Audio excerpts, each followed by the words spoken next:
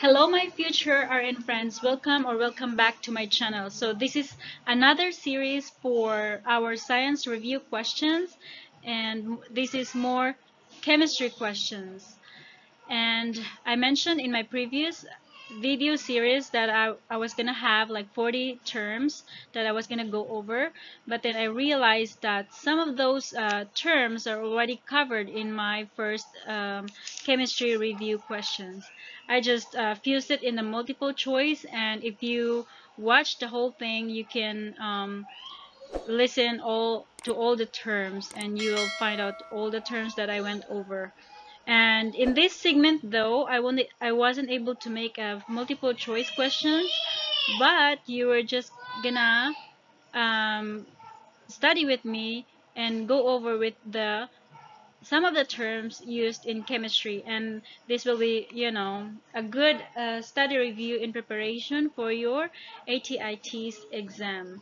So if you haven't subscribed to my channel, please go ahead and subscribe and hit the notification bell so that you will be updated for my future review videos. Okay, now let's get started. Okay, the first term that we're going to go over is ionic bond. An example of ionic bond is the table salt and NaCl. Okay, NaCl is also known as sodium chloride. Okay, so if you see this question in the TEAS exam, you will remember that ionic bond example is table salt and NaCl. Okay, next, number 2, a bond that involves mutual sharing of electrons between two atoms is known as covalent bond. Covalent bond. Covalent bond, okay? A bond that involves mutual. You would notice the word mutual, it's highlighted or it's capitalized. I think it's because that's the clue for covalent bond, mutual sharing of electrons. Okay, then number 3, nitrogen atom with 3 hydrogen atoms form ammonia and NH3. So again, nitrogen atom with 3 hydrogen atoms form ammonia and NH3. So guys, just so you know, these questions are good for a refresher and study guide in preparation for your TEAS exam. I cannot guarantee that all of these questions will come out, but it's very helpful to add your knowledge and be prepared for your exam. Okay, number 4, sometimes by sharing 2 or more electron pairs, blank and blank bonds are formed. So sometimes by sharing 2 or more electron pairs, double and triple bonds are formed. Take note that 2 or more electron pairs are highlighted or capitalized, and this will give you a clue that double and triple bonds are formed. Okay, next, number 5. Sharing of 2 electron pairs between 2 atoms results in blank. The answer would be double bonds. Again, sharing of 2 electron pairs between 2 atoms results in double bonds. And an example to this is oxygen gas or O2 and ethylene gas. Okay, next, number 6. Sorry, my dog is barking. She's a German Shepherd and she's big. Anyway, number 6, sharing of 3 electron pairs between 2 atoms result in blank. Okay, that would be triple bonds. Okay, do you see this one? The number 3 is capitalized. That would give you a clue that triple bonds is formed. Again, sharing of 3 electron pairs between 2 atoms result in triple bonds. So this could come up in the true or false question. And or if you are asked for an example of triple bonds, we have the nitrogen gas or N2 and acetylene gas.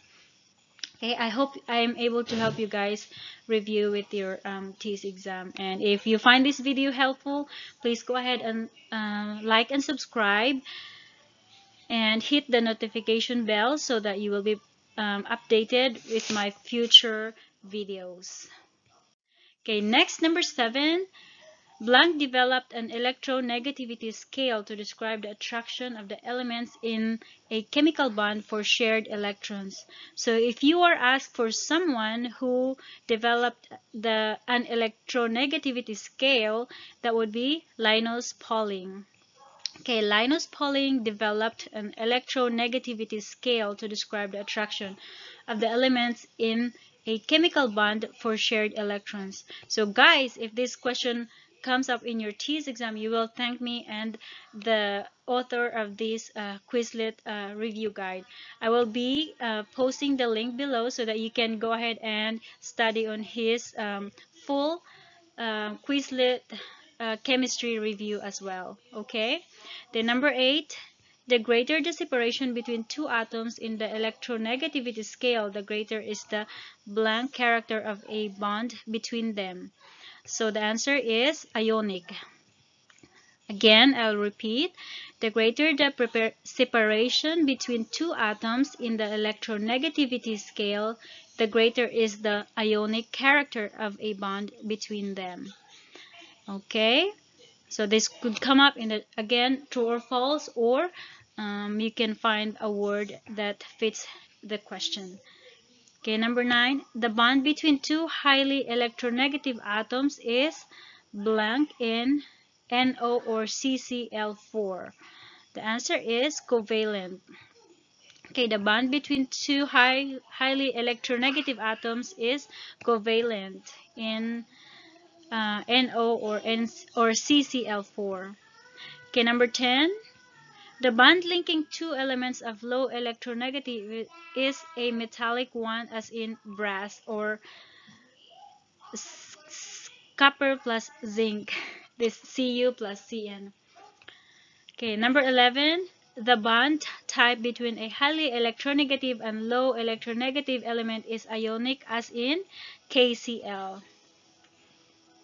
Okay, again, the bond type between a highly electronegative and low electronegative element is ionic, as in KCl, potassium chloride. Okay, number 12. The greater the separation of two elements in the electronegativity scale, the stronger will be the bond between them. The answer is true. So if the separation of two elements is greater in the electronegativity scale, then there will be a stronger bond between the two elements. Okay, so I hope you learned something about this study review, and in my next video I'm gonna talk about reproductive system. Are you excited? Okay, so let's see what's next.